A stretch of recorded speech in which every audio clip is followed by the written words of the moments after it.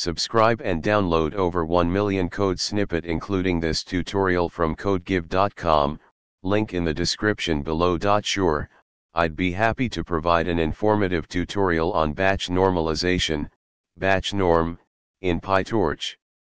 Batch normalization is a technique used to improve the training of deep neural networks by normalizing the input to each layer.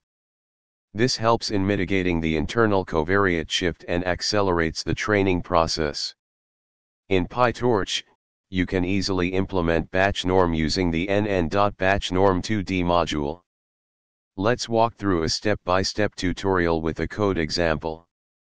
For this tutorial, we'll create a simple convolutional neural network, CNN. You can modify this based on your specific use case. That's it.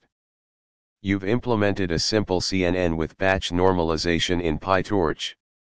Remember that batch norm layers should be used before the activation functions.